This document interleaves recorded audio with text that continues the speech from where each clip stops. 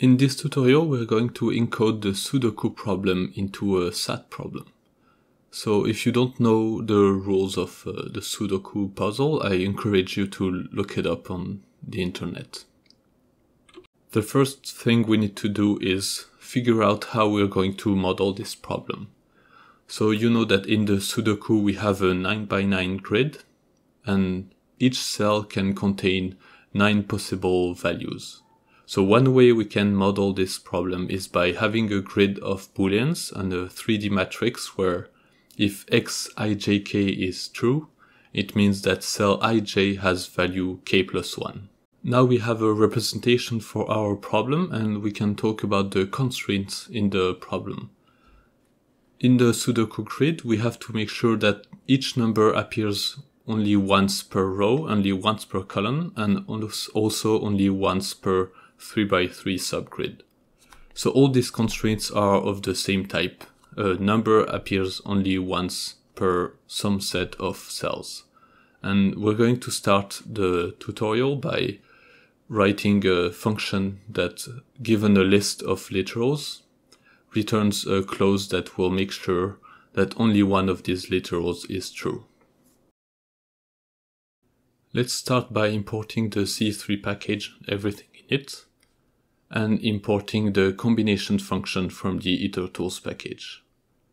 And now we're going to write the exactly one function that takes as input a list of literals and returns a clause that makes sure that only one of these literals can be set to true. So if you think about it, the exactly one constraint is an extension of the at most one constraint. For every pair in the combination of literals of size 2, so every pair AB, we add the constraint that says either not A or not B is true. So that ensures that there's at most one of the literals true.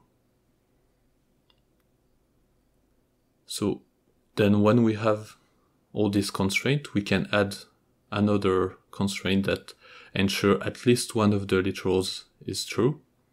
And for this, we just need to add the clause, the disjunction of all the literals is true. So at least one of the literals will be true.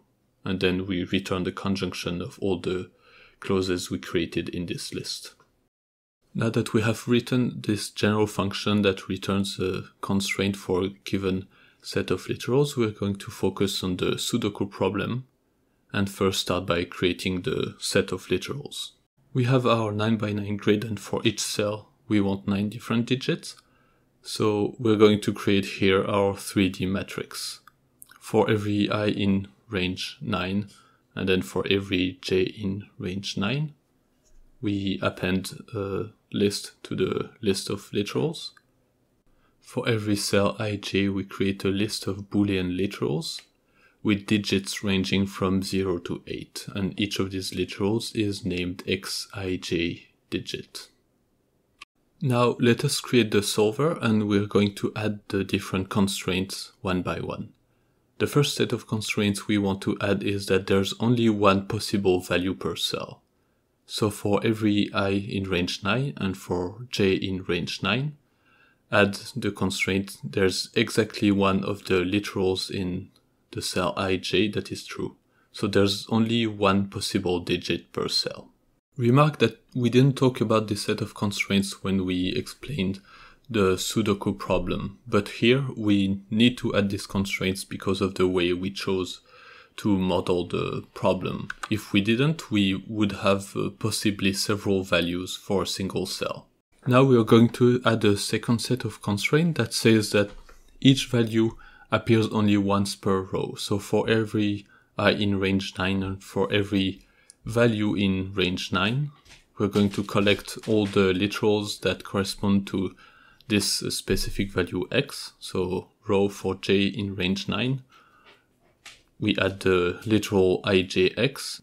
Then we add the constraint that ensures there's exactly one of these digits that is true. Now we can do the same thing for the columns. For every j in range 9 and for every digit in range 9, we add the constraint that says there's only one of these digits that is set to true for the column. And finally, we are going to add the set of constraints that says each value is used only once in each subgrid. So the only slightly more complicated thing is that we have to collect all the literals in each subgrid. So for every subgrid, so for I in range 3 and for j in range 3, and then we iterate through all the cells of that subgrid. So for x in range 3 and y in range 3, we add the cells to the grid cell. But we also need to do this for every digit, and we want to have a separate constraint for every digit. So we wrap this in a loop that iterates over k in range 9. And for every single of these digits, we add the constraints that say exactly one of the cells can be set to this digit. Usually in a Sudoku problem, you also have a grid with values that are already set in the grid. We're going to assume we have a matrix grid that represents the values in that grid, and 0 means there is no value, and we are going to add the constraints to ensure that in the solution, the literals are set according to the constraints we have. So for I in range 9 and j in range 9, if the grid ij value is larger than 0, then we add a constraint that say the literal in cell ij corresponding to digit grid ij must be set to true.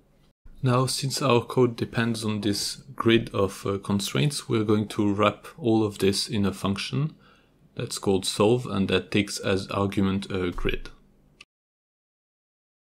And in this function, we check if the solver found a solution. So we call the check method of the solver s that we created earlier.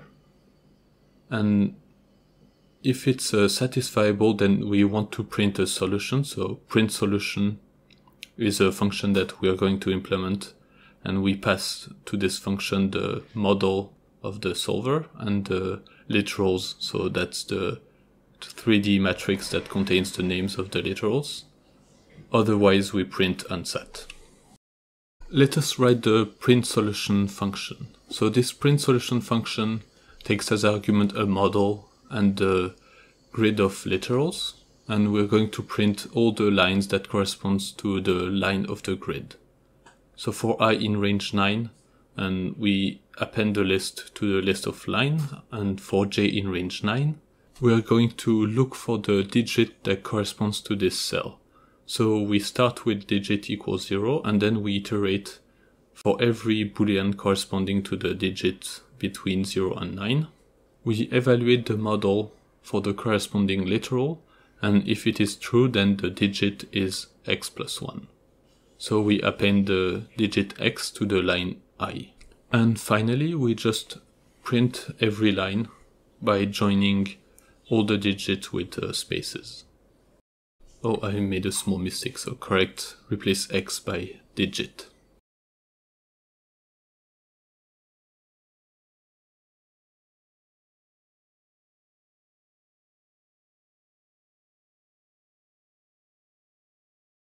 Now we have written all the functionality necessary to solve the problem. We have a solve function that takes as input as a grid and encodes all the constraints in a SAT problem and then calls the solver to find a solution. And then the print solution function prints this solution. Now we're going to just write a small driver code to read an input, and you can find the input samples on the tutorial website. So in this script, we're just going to open a file, and for every line in this file, we're going to create a line for the grid of numbers. Each line contains a list of numbers, and we can use the int function to translate the character into an integer. Now we just need to call the solve function on the grid and exit. For example, this input grid contains a first line where the first two numbers are 5 and 3, and then no number is assigned, so it's a 0, and then the fifth number is a 7. So if we come back to our script and call the script on this input file, we should get a completed grid. But in this case, we get an error, so a list index out of range. So if you come back to the solution we wrote, we actually made a mistake when we wrote grid ij as the index. When we add the constraint ensuring that the numbers in the solution correspond to the number in the constraint grid, we should have put grid ij minus 1 instead. And while we're at it, we can also correct the mistake when we check that the solver returns a sat answer. Now let's try to run this again, and now we get a solution.